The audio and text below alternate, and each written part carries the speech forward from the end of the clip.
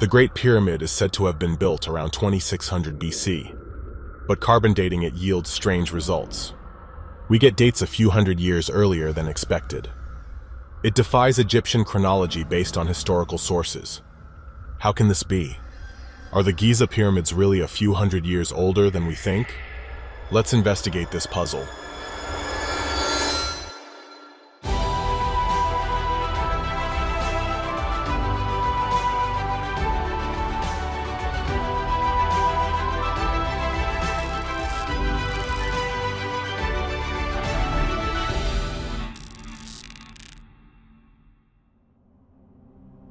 Before we start, a few general notes. We won't cover the basic history of carbon dating the pyramids, as it's already been done quite well. For this, watch these videos, linked in the description. To avoid repeating radiocarbon dating, we'll shorten it to RCD. If you don't subscribe to this channel, the Anunnaki will sneak into your bedroom at night and watch you sleep.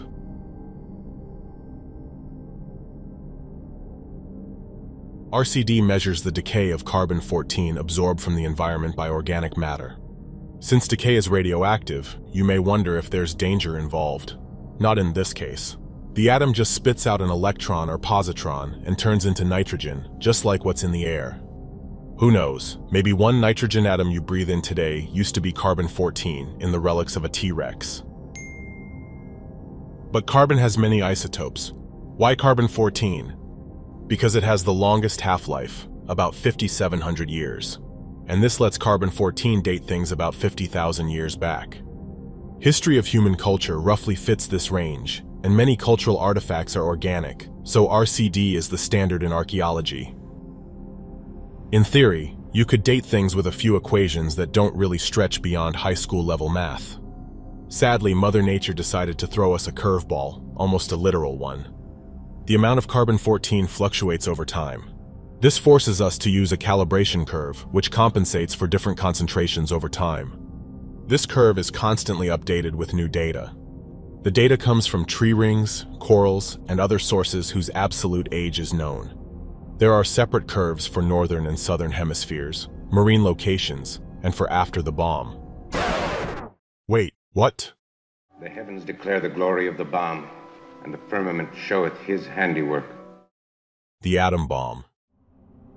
The many nuclear tests that followed World War II roughly doubled the amount of carbon-14. Scientists decided to just bypass this whole post-A-bomb mess and simply use 1950 as year zero for RCD purposes, with a separate curve after that. Mathematical functions can have spots or sections that make them unusable for certain purposes. For example, for the tangent function, in purple, the value for 90 degrees is undefined. No matter how hard you try, you won't get your computer to give you this value. I'm sorry, Dave. I'm afraid I can't do that. What's the problem? I think you know what the problem is just as well as I do. Similar math quirks also affect RCD. Here's how. Imagine you're in front of a computer. You type in some carbon value, and the computer returns a year in response. Let's say it's based on a function that has a nice smooth slope.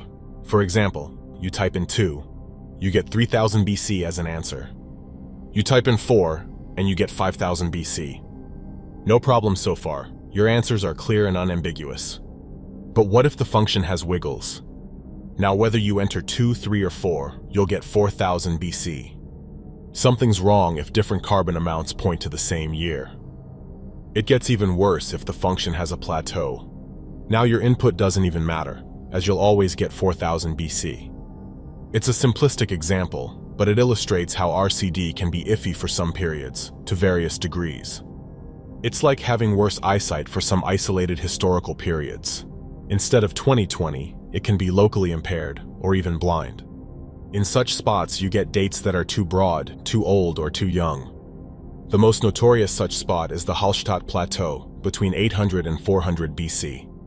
The curve is so flat here, we can't properly date anything in this period.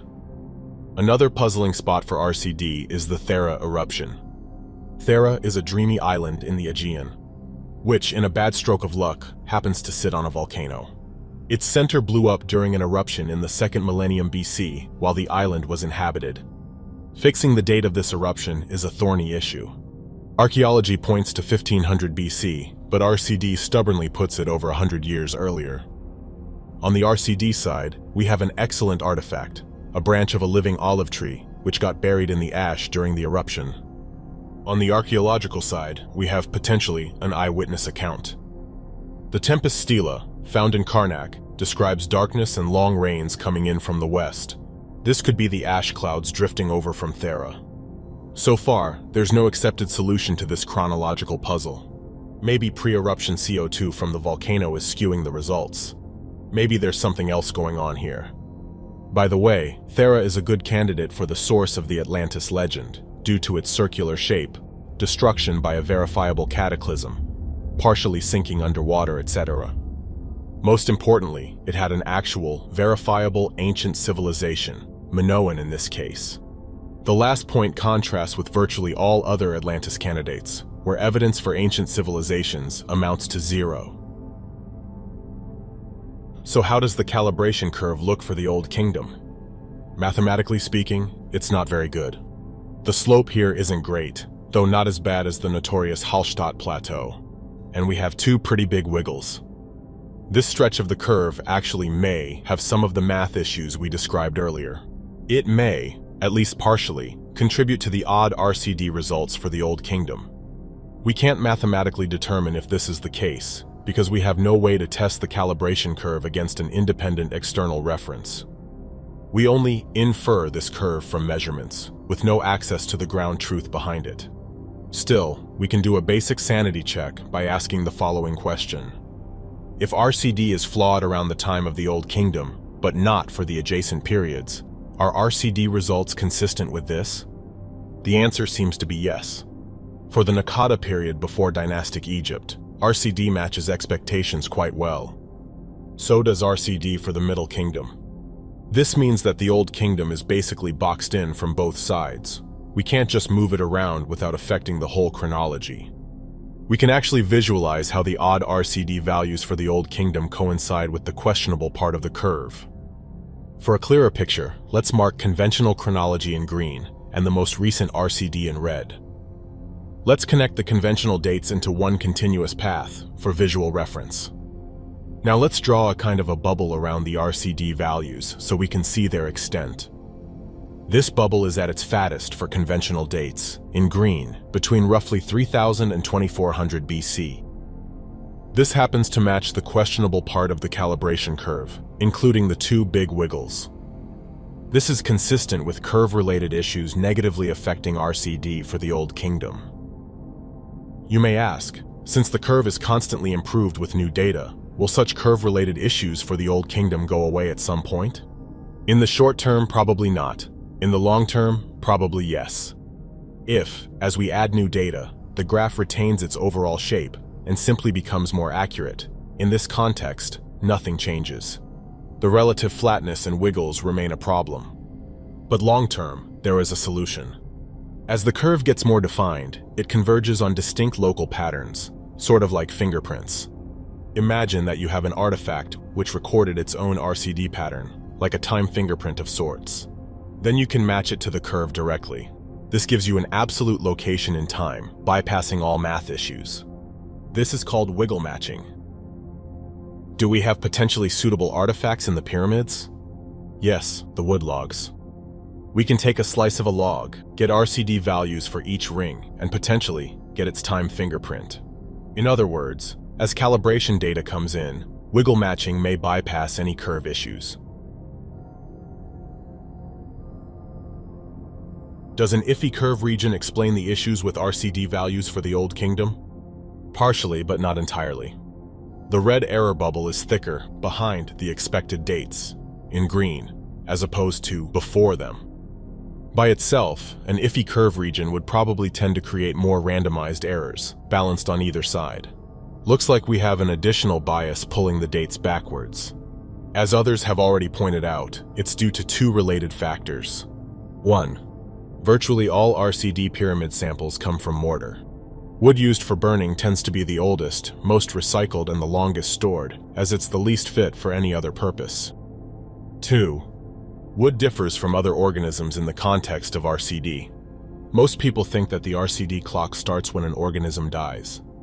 But the correct term is when a tissue stops exchanging carbon with the environment. In the case of wood, each ring retains the carbon imprint from the year it grew, not from when the tree was felled, died, or was used. We can be fairly sure that the old wood problem, as it's called, affects pyramid charcoal samples. That's because non-mortar samples of short-lived plants, reeds, grains, fruit pits, etc. generally yield later dates. In the kitchens of the pyramid workers' town, 3 out of 8 samples of charred tubers and grains actually hit on Menkaur's chronological time. It means that the charcoal in mortar actually has a much wider age range than other plants. And this is independent of any other potential faults with RCD for this period. For reasons like this, researchers prefer to work with short-lived plants. In those cases, RCD converges on expected chronological dates. Unfortunately, in the case of pyramid mortar, we have no choice. Most of the wood used for burning was local, predominantly acacia, and old recycled wood. We know Egyptians recycled wood. The sleeper-like beams and construction ramps came from old ship hulls. Imported cedar would more likely be used for new ships, new construction, weapons, artwork, etc. Regardless of RCD issues, wood used for burning seems to span a wide age range. Why is it so? Maybe, to make the big pyramids, the whole country had to be ransacked for every last piece of burnable wood. Possibly, after the big Giza pyramids, Egypt's ability to replenish its wood resources dropped to near zero. Perhaps it's one of the reasons Pharaoh switched over to mud brick. Nile mud is in an endless supply. If this is the case, asking why Egyptians stopped building big pyramids is just like asking why people of Easter Island stopped making their big statues. They deforested their own island and large-scale construction came to a halt. We can now see how unrealistic any suggestions are that require all the volume of the big pyramids to somehow be processed with fire. Just to make the mortar, barely a few % of the pyramids, it looks like the whole country was stripped of wood. For all the pyramid's volume, some 20 times more, there's simply nothing else to burn left in Egypt.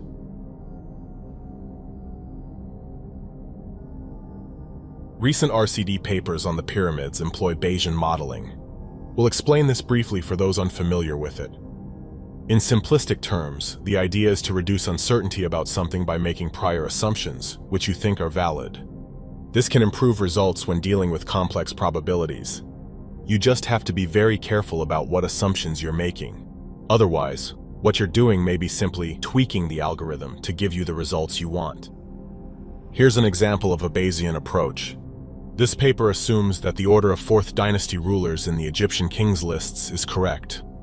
In practice, this assumes that the Giza pyramids were built in this specific order. This seems justified to us. Even if one disagrees on absolute time, the pyramids seem to have been built in order of desirable locations on the plateau. The factors are limestone quality, limestone abundance, and visibility.